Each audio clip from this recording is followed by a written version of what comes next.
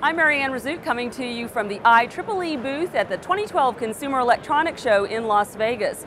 IEEE is the world's largest technical professional association, and we're here to talk about the biggest global trends in consumer electronics in 2012.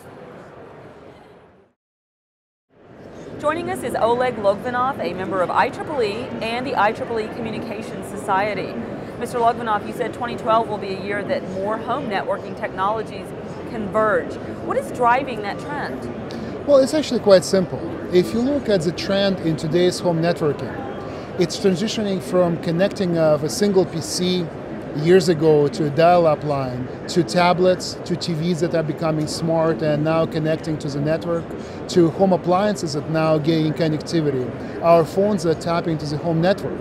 It requires more and more home networking technologies to serve the consumer. As consumers purchase more network devices, how do you expect they'll use them, and what changes in technology will make those devices work together? We used to go and look through the papers to find out what's on TV today.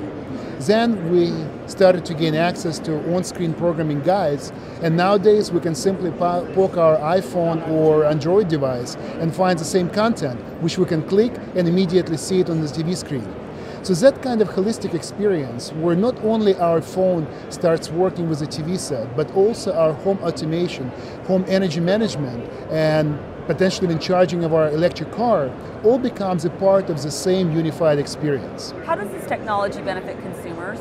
In today's world, we need to figure out how to change our behavior to save energy. So the technologies that are becoming embedded in our everyday life, in our TVs, in our refrigerators, HVAC equipment, the ability to actually monitor your energy use. That's what allows consumers to start modifying the behavior and become more energy conscious. Mr. Logvinov, thank you for joining us. My pleasure.